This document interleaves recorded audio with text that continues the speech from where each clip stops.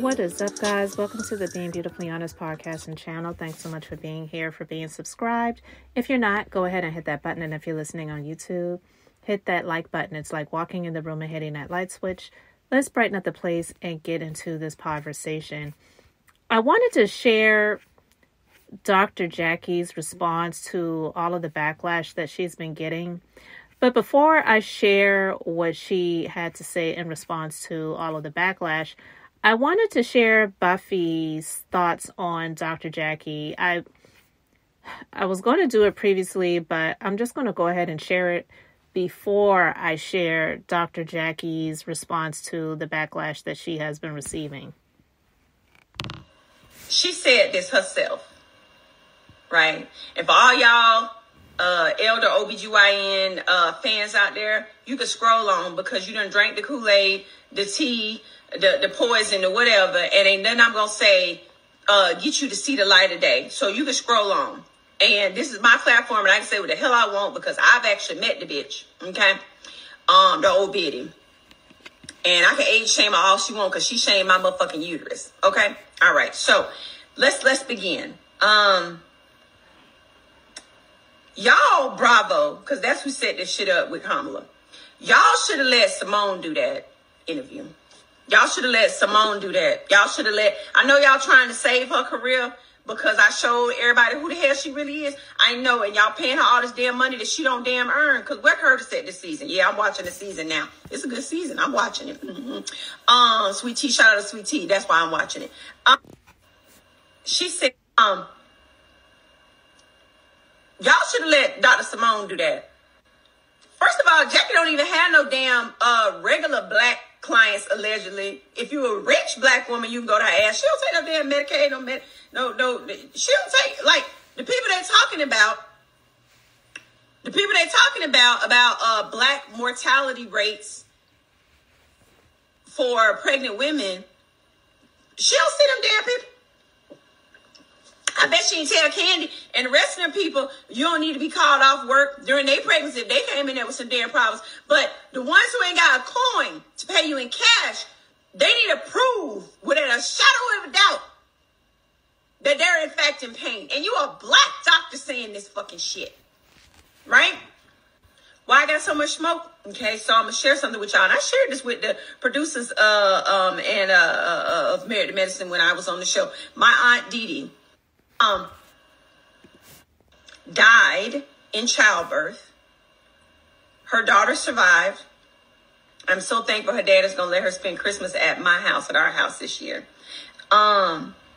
January 9th is the day that my aunt died and my little cousin's birthday.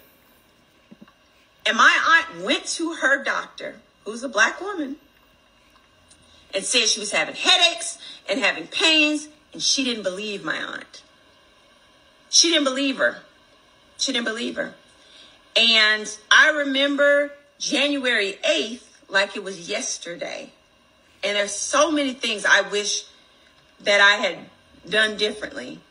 My aunt wasn't feeling well. We had a funeral in our family the next day, and I said, I better not see you. You better not be at that funeral. I better not hear that you went to that funeral. You need to stay in bed and rest.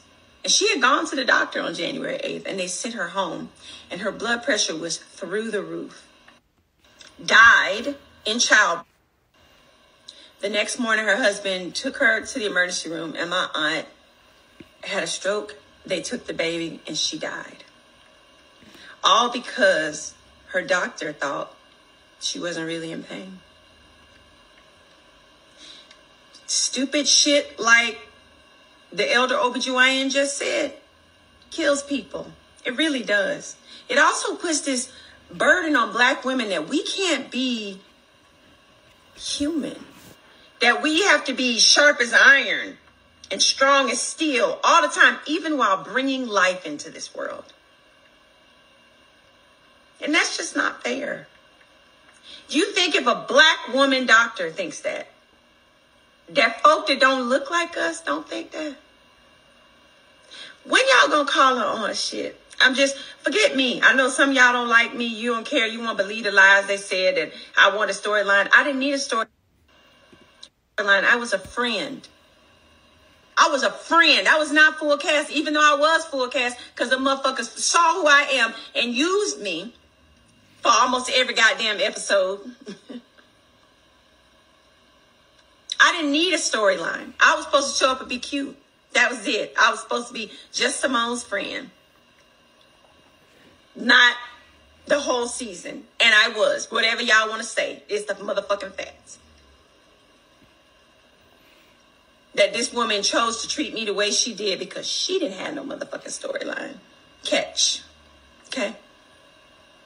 And she's an OBGYN. Somebody, and forget HIPAA, all y'all in that HIPAA shit. You have basic human decency, supposed to.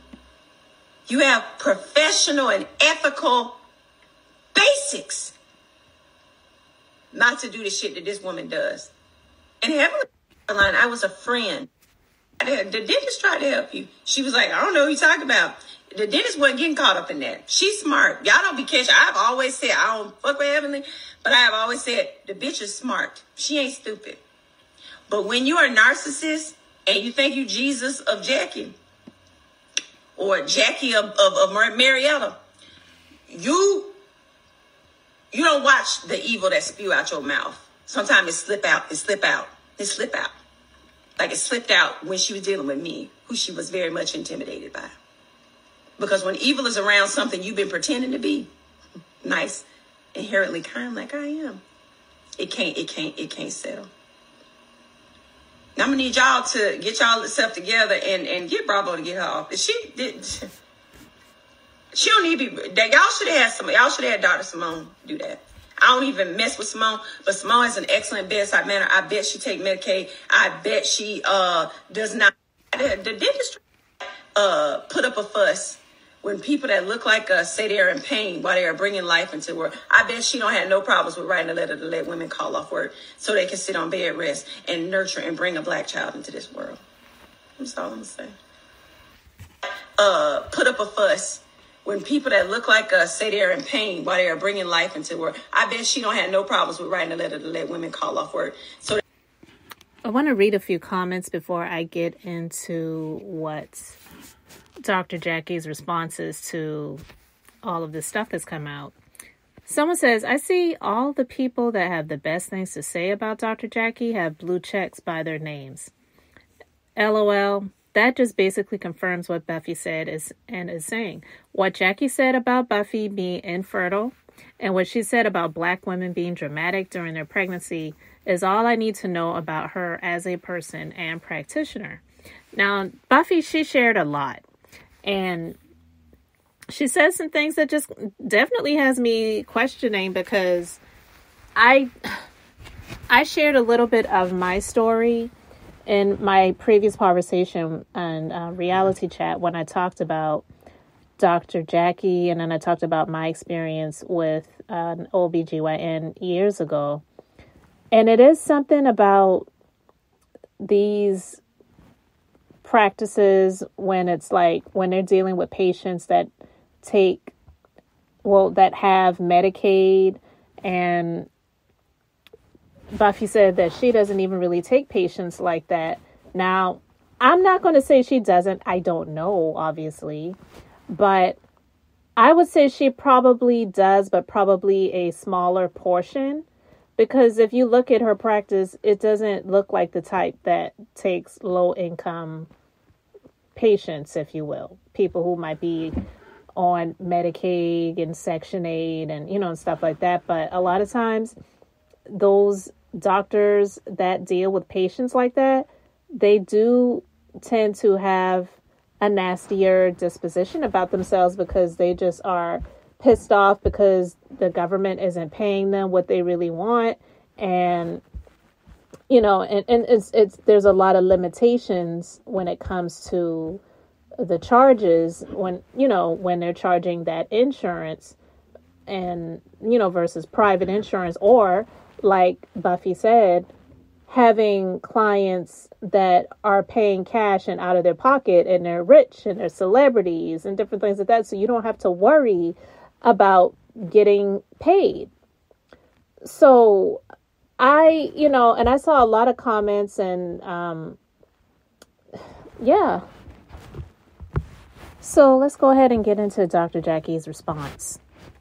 She says, recently, a clip from a nearly 2-hour video was taken out of context to make it appear that I somehow take lightly what I have advocated for concerning the devastating problem facing the Black maternal health crisis. It has been my life's work to highlight and attempt to rectify the issues that devastatingly impact Black maternal mothers versus our counterparts. As a physician, I educate my patients every day to be their own best health advocate. As we continue to face medical mistreatment and gaslighting, my intention with the broader conversation was to ensure patients enter their pregnancies armed with information and tools to effectively communicate their needs with their doctors to ensure a positive outcome. The reason I became an OBGYN is because growing up, I saw such a lack of diversity amongst medical professionals and was determined to be part of the change. Yesterday, today, and tomorrow, I will continue to fight for the lives of Black mothers and babies. Dr. Jacqueline Walters. Well, that sounds extremely PR, and I wouldn't even say that a PR rep wrote that for her. That honestly sounds exactly like Dr. Jackie. Very elitist, very prideful, not, like the type of person that will give you if I offended you, I apologize. Not just apologizing, but, if what I said hurt you, that type of apology, which isn't even really an apology, right? So a lot of people just were not feeling it. And, starting out saying recently a clip from a nearly 2-hour video was taken out of context to make it appear that I somehow take lightly. Girl, no, no one had to listen to the full 2 hours of that to think that you said something differently than what you said in that clip that was shared. Period. There was just no way that you could say that listening to that, oh, well, I don't believe that's what she meant. She must have said something different and they just took it out of context. When people like her say things like that, when they say, oh, well, that was taken out of context, that's a con. That's a con to say that it was taken out of context. No, the text was exactly what you meant.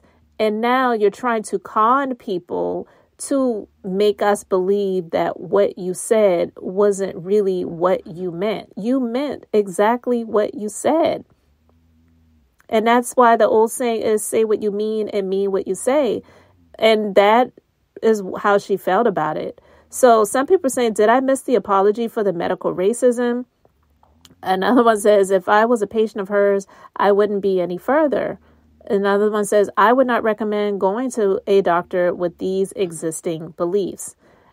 And another person says, so basically, I said what I said and I meant it. And that's exactly what I was saying. She's not apologizing. She meant exactly what she said, and she's standing on it.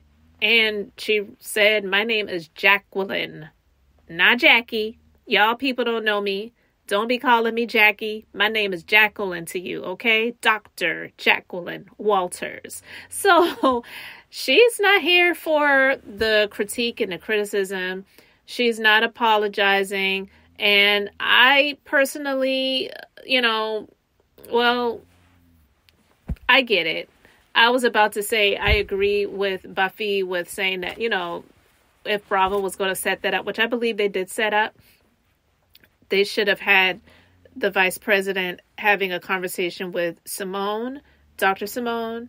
But I'm quite sure because, one, they're sorority sisters, and she probably feels that elite spirit coming from, or the elite vibes coming from Dr. Jacqueline, where Dr. Simone, even though she is a professional, she's more down to earth and whatever. And even though there was that viral clip of Kamala trying to get down to Vibrant thing at whatever thing they were at, some hip hop celebration of 50 years of hip hop, and she was looking corny. But anyway, I was like, yeah, she probably felt more in tune and more aligned with Dr. Jacqueline than she did with Dr. Simone. But Dr. Buffy, Dr. Jackie, she is not apologizing. She's like, I said what I said, and whether you like it or not, I'm going to continue to do what I'm doing. And she's not fighting and advocating for the underserved and for, those who really need it. She's advocating for those dollars. Like, her practice has grown. It continues to grow. She's doing exceptionally well in business. And I don't think there's anything wrong with growing your business and doing your thing. But when you reveal thoughts like this and you're doing a sit down conversation with the vice president and talking about the high mortality rate of Black mothers, and you being an OBGYN, and then to hear your thoughts about these same women that you're having a conversation with the vice president about them, but you really don't operate that way. It makes you look like a hypocrite. And that's why people are calling you on it. Nobody wants to, fault anyone who is successful in business and you're doing it legitimately. You're not committing any crimes. Fine.